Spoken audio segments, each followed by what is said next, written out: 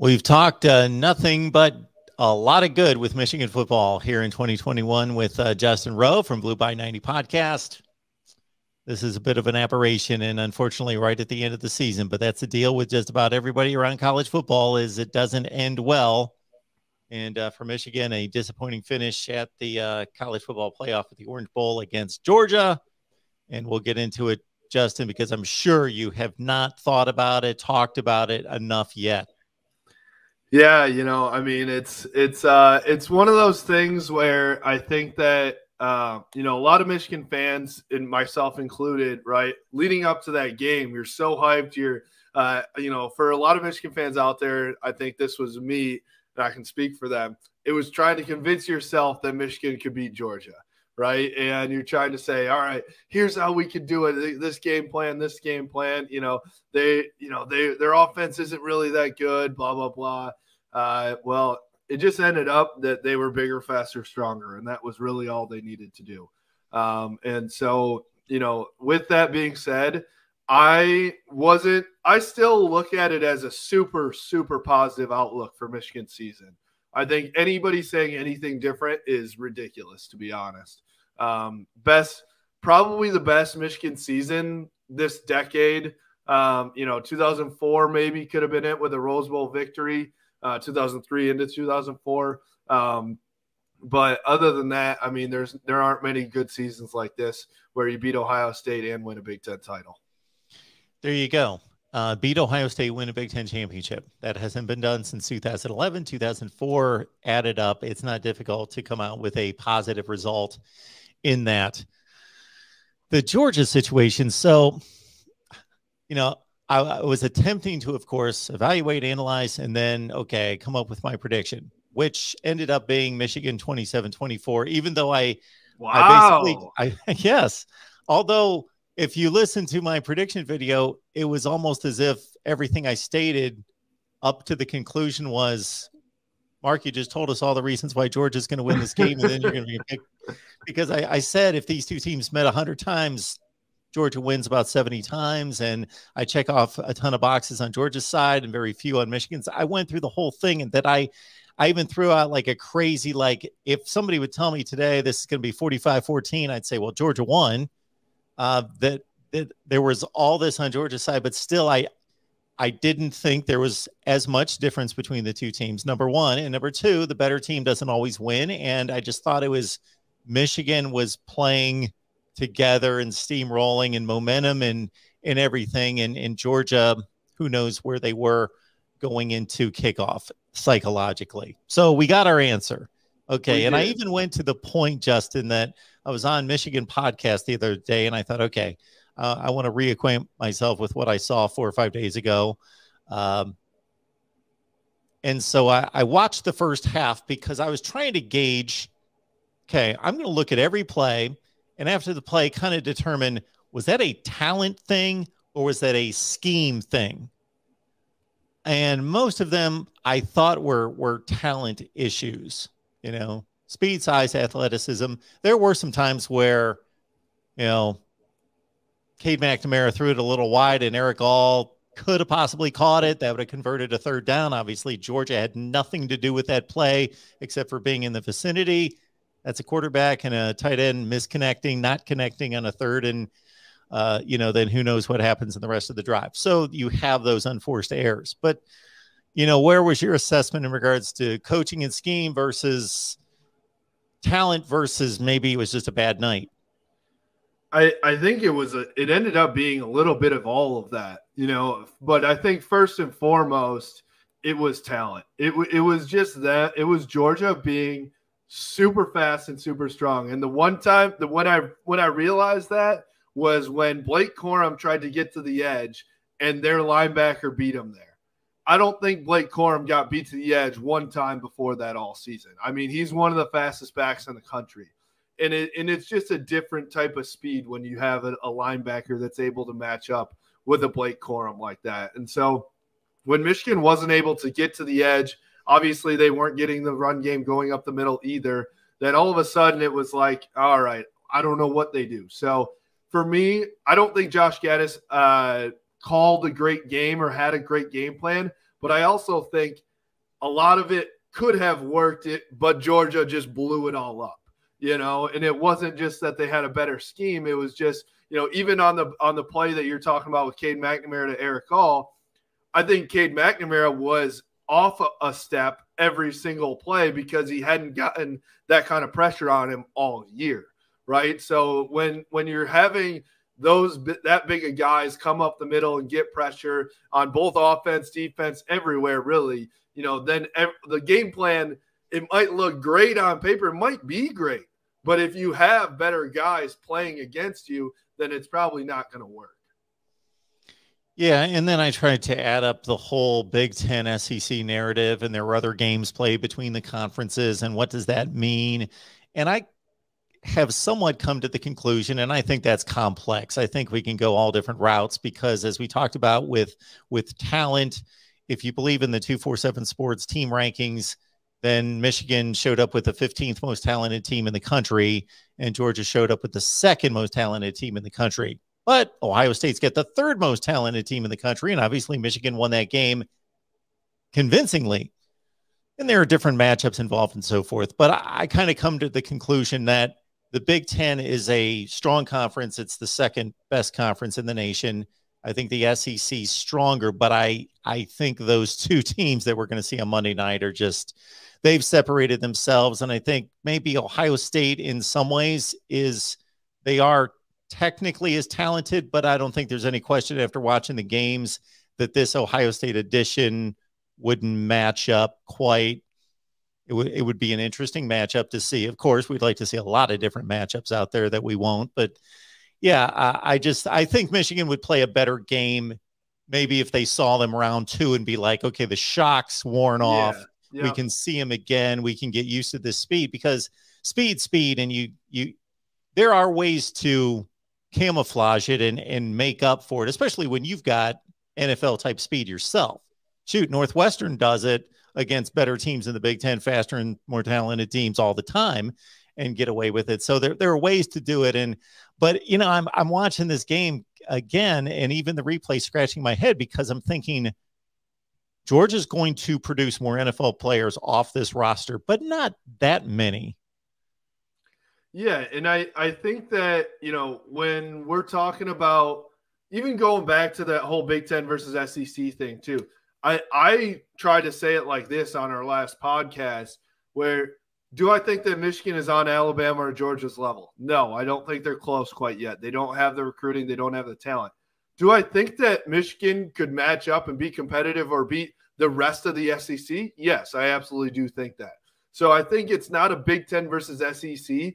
I think it's the top 2 teams of each conference right now are so far ahead of the rest of them. And the SEC specifically is really to that point, So that's where I'm at in terms of Big Ten versus SEC.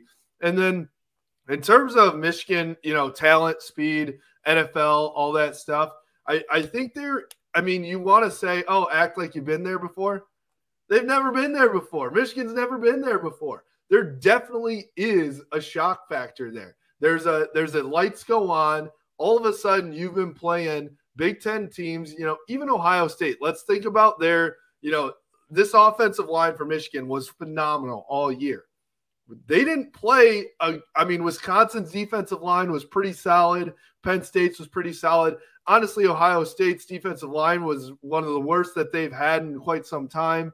So when you go from that to this Georgia defensive line that is unbelievable, this is one of the best. I kept trying to talk to people and say, you have to go look at the stats that Georgia put up on defense this year and not just look at the Alabama game. Because if you look at the Alabama game, it's so much different than every other game on their schedule. My God, the games they played against the rest of the schedule was just unbelievable. Nobody can move the ball even a little bit on them. So I think it just does still come back down to that talent. And then, for Michigan, that shock factor where, when Aiden Hutchinson and David Ajabo can't get to the quarterback every time, well, now the secondary is doing stuff that they haven't done all year. When Michigan can't run the ball and their offensive line's not getting a push, all of a sudden you're Josh Gaddison, you're saying, well, shit, that was our entire game plan. Now what do we do? So I think it's shock factor all around. For nobody likes it when things don't go well. And I don't think Michigan, honestly, I don't think that they did a great job all year of having a plan B. Even Mike McDonald in this game, I was so frustrated at, once again, Michigan being late onto the field in terms of substitutions. When Georgia would rotate or do a motion, Michigan couldn't figure it out. We saw that in Michigan's only loss prior to this game against Michigan State, and that was a huge issue in that game. I was a little disappointed in both coaches, Josh Gaddis and Mike McDonald. So I think game scheme, did have a factor. But ultimately, like you said, I think it's going to be, well, I'd love to go. We could go down the roster at some point here and take a look who's going to the NFL for Michigan versus Georgia too. And then there are people that look back on the game and they go first to the quarterback position. And in defense of Cade McNamara, just what you stated, he hadn't seen any kind of pressure like that this year. And it doesn't matter what quarterback you are, pressure affects you. Even the best are affected by pressure. Okay. On the other hand, there's been a lot of talk out there, and I'm sure you've heard more of it than I have. Okay, you need a stud at quarterback to win a national championship. J.J. McCarthy's that guy, not Cade McNamara. So automatically, J.J. should be the guy next year. So there are so many people out there that are saying exactly that. It's like Cade's transferring, JJ's going to be the guy no matter what. I say hold your horses. JJ's talent is definitely above Cade McNamara. There's no doubt. He can move with his legs. He's got a cannon for an arm. But he also makes some errant throws. He is not this polished up guy that is going to make every throw perfect. So, who does do that right now? Cade McNamara does essentially make every throw well. Maybe he's not going to make a miraculous throw, but when he decides to make a throw, most of the time it's going to be on target, and more importantly, not making a bad decision and throwing into coverage, right? And my thing that I keep going back to is Jim Harbaugh loves the guy that doesn't make mistakes and doesn't throw interceptions. And guess who's calling the shot of who plays quarterback? It's Jim Harbaugh, And so I think that it's not a done deal right this second. JJ very well may be the starting quarterback come September 3rd next year. But I think there's a lot of things that he needs to do over this offseason to grow up. He's seen the playing time all year a little bit, but to overtake that spot, he's going to have to grow up a little bit, make better decisions, learn how to slide, not get absolutely smacked by a Georgia linebacker every time, throw the ball away. He's going to have to be able to do those things that Cade McNamara does right now. And if he can do that type of stuff plus be this athletic phenom, then yes, absolutely, he'll be the starting quarterback. And to Jim Harbaugh's defense, he's not the only coach that's like that. Most coaches, almost 100%, they're risk averse. And especially when you're at Michigan and you figure, well, we can beat the other team at all the other positions. We need the quarterback. Sure, we need him to make plays. He can't just be handing the ball off and throwing dump offs, but I'll take that downgrade of those 3 or 4 wow throws a game for the guy that's not going to make the mistakes because we're better. Yeah. And I think too, you think about, it's college athletics, right? It's college football. These kids are 20 years old. This is not a 31-year-old NFL vet that's making these decisions. It's really if you eliminate mistakes in college football, you win football games. There's a very, very easy translation to that. You probably know it. You're the stats guy of everything. The plus minus out there of winning football games is like the trajectory is it's right there. So it's something where you do have to factor that in, because when you do throw JJ in at some point, if you do, he's going to have some mistakes because he's going to try and make some miraculous play where he spins out of the pocket, goes and makes some sidearm throw like Patrick Mahomes, and then you're going to be like, oh shit, he threw a pick. Cade McNamara is not going to do that because he just took the sack or threw it away in the beginning, you know? So what do you want, and what's the best case scenario is really the bigger question there. I guess the other question for a lot of people out there would be, is Jim Harbaugh going to be making those decisions? Or is he going to be making a decision about should Derek Carr throw it 30 times or 35 times a game or whatever? So how valid do you think the discussion is about Jim Harbaugh moving on to the NFL? So Jim Harbaugh underachieving is an NFL discussion, and Jim Harbaugh overachieving is an NFL discussion. So it's always just going to be there. It's always going to be there. I mean, you know it. You've done the ESPN thing. It gets you clicks. Is Jim Harbaugh the most clickable name in sports? Because he's definitely up there. And Bruce Feldman is using it to his advantage right now. I'll tell you that. But we're to the yearly Jim Harbaugh to the NFL conversation. It happens every December or January. This year was postponed a month because they went to the playoff. But I think that this could be more likely than in past years, and I'll tell you why. The reason is he did check off a couple boxes this year, right? So those are things. He's a competitive guy. Maybe, just maybe, he says, I did it. I accomplished what I wanted to accomplish here outside of a national title. You know, let me go out on top where now Michigan fans still can love me. You know, but maybe he thinks in the back of his head, can I really beat Ohio State again next year in Columbus, or should I go out with a victory here?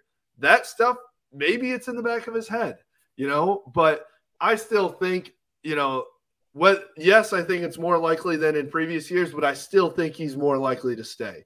I think that it's going to lean to Jim Harbaugh staying. The rumors about him right now is that he's leveraging this season, not for money, but for Michigan's athletic department and boosters and whoever is the decision maker there to get a big NIL program going. Maybe talk about the admissions and academic standards and lower that so that they can bring in transfer portal guys and they can get the credits instead of Michigan denying them. So I think he's thinking about it in a different way to say, hey, if you don't want me to walk and go to the NFL, we got to make some changes in order to make our program competitive with the Georgias and the Alabamas of the world. Otherwise, this is just always going to be an uphill battle.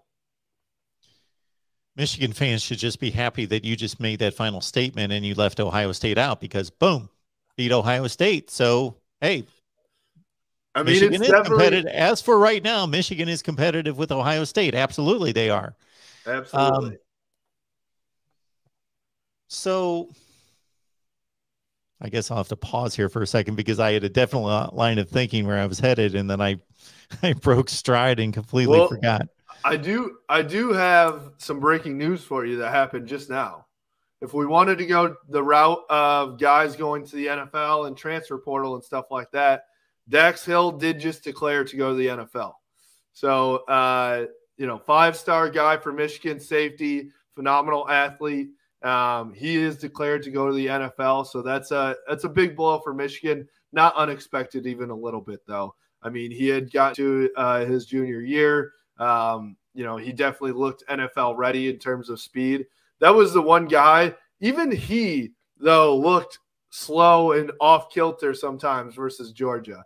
That I thought he was the one guy that was going to be able to cover some of those guys, but even he struggled. But yeah, he is off to the NFL.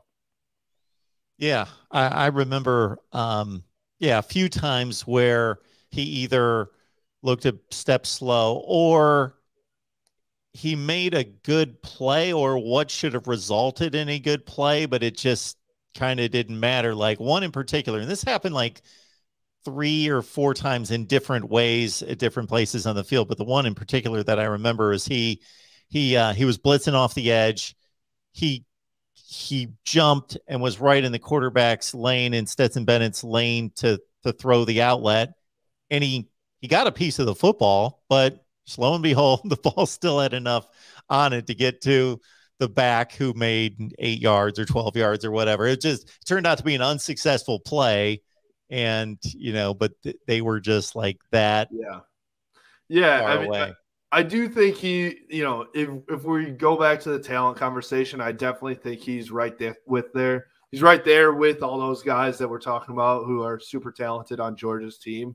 I did want to make this comment too. I should have made it when we were talking about the Michigan versus Georgia game back then. But, the other part of that game was Georgia hit on every big play. Every single time it was like, oh, they went deep or they had this perfect, the ball did roll their way. And they made that happen. Yeah. It wasn't luck, but they didn't miss on any of those deep balls. And Michigan missed on, basically all of them. When they got when they needed a turnover, when Michigan's in the red zone, they got a turnover. So that was part of what happened on New Year's Eve as well. And the balance perspective there, I think, in my opinion, is that, yes, Georgia made the plays. They're extremely talented. Michigan, maybe not quite as talented, didn't make the plays. But if you watch any college offense, they're not hitting all those shots, regardless of how good or bad the coverage is. Even if somebody gets burned, they're missing a throw 40 yards downfield. Right. But yeah, they didn't miss. They just didn't miss. They did not. And yeah, I think, like you said, I think it's, part of it was those guys got burnt, but also there were times, Stetson freaking Bennett, who's a former walk-on, is just dropping a 50-yard dime. Yes, he has played pretty well all year, but I don't think he's been making those types of throws on a regular basis, to guys. So it didn't seem like anything was going to work for Michigan and everything was going to work for Georgia. And I might be imagining this, but again, I rewatched the first half just 2 days ago, and this seemed to be fairly common too. Georgia would get like 7 yards on first down and be 2nd and 3. Then Michigan would stone them on 2nd down and be like 3rd and 2. And then Georgia would barely get a first down. Yep. They would get like 2.5 yards and barely move the sticks. It happened. It felt like every possession it happened. And the most frustrating thing was just first down. It was an easy 8-9 yards like every time. And I was sitting at right at the 50-yard line. And it was like, oh my God, how many times can they run it up the middle on first down and get those 8 yards? It was just one of those things that it felt like we couldn't stop that at all. And then, when you're running 3rd and 2, your conversion rate there is going to be pretty high. Right. But I totally agree. It felt like just like it was early because at the end, after a couple scores, it didn't matter. But even early on, it was like a couple things go a couple different ways. Do I think Michigan wins? No, but it wouldn't have been like, it was just a couple backbreakers that it was like, oh, we got him. Oh, no, we don't. And then things unravel pretty quickly when you have a few of those. What was your thought process in the moment? Georgia had scored. Was it Michigan's first possession? They went for it 4th and 4 at like midfield. I was like, oh boy, we're doing this. I did not feel great about it. I liked that, Jim's probably thinking we got to be aggressive and take chances to win this game, right? You can't just play conservative, but also it was not like they were on the 40, the other 40-yard line. It was like, I think they were on their own 45, I believe, or something to that effect. So I didn't like that. I don't know. I think you can go back in hindsight and look at a lot of things, sure. But, I think that Jim Harbaugh is probably thinking we got to take advantage of everything and get momentum and that type of stuff, because the last thing he wanted was to go down 14-0. Right. And, unfortunately that's how it went. But, I definitely, I liked it until it was one of those things where you like to call it until they don't get it. And it's like, oh, you idiot, Yeah, that's how it always is. But if you got a quarterback who's completing 65% of his passes, even against Georgia, I don't know what the numbers were. They were probably a little bit lower. Then you're most likely going to complete the pass for at least 4 yards, and that's the kind of percentage you're looking at. So you're right. Actually, you probably didn't get to see the first game, but if they would have punted, if they would have played that kind of game, kind of keep away, let's try to extend the game, it would have mirrored Alabama. Alabama beat Cincinnati and was a slow burn that you knew from drive number one, this game's over, but it's not going to look ugly, but it's over. Yeah. All right. So if we hit anything else, the defensive line coach, Sean Nua, who moves on to USC, is there any way to determine what's going to happen there? Did they go within or elsewhere? Well, first of all, I think that it's not that big of a blow to Michigan. I think obviously Michigan's D line was one of the best in the country this year. But I think that Sean Nua, if you asked us last year, we would have all said he needs to go. And so a lot of, and that's just being honest. Most people wanted him gone. Jim Harbaugh kept him for another year, probably saved Sean Nua's career.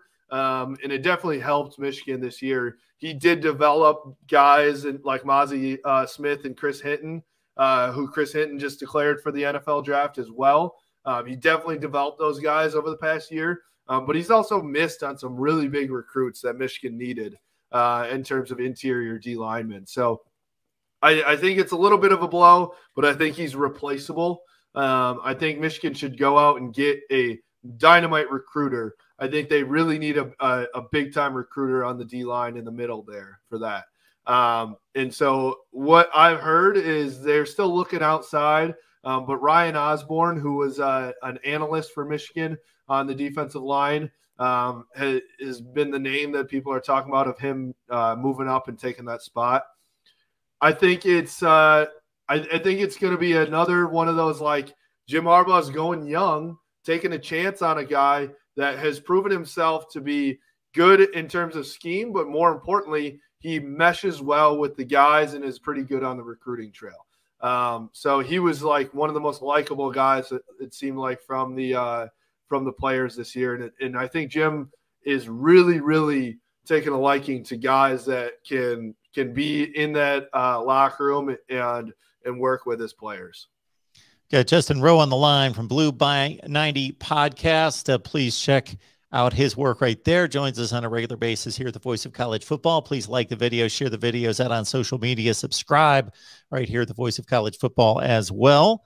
And just to go back to your earlier point in not breaking the news, but reporting the breaking of the news of Daxton Hill. And I want to clarify something I said when I said he looked a step slow against Georgia. Not necessarily that. He didn't look like the impact player because he was playing more like athletes than him, where he wasn't necessarily, again, making game-changing kind of plays. So Dax Hill moving on to the NFL. The Chris Hinton decision, maybe not necessarily the best, as you had mentioned to me before we started to record. David Ajabo has made his decision. Unfortunately, his last game, he was minus the stat sheet against Georgia, just completely a non-factor there. Anybody else we're looking at?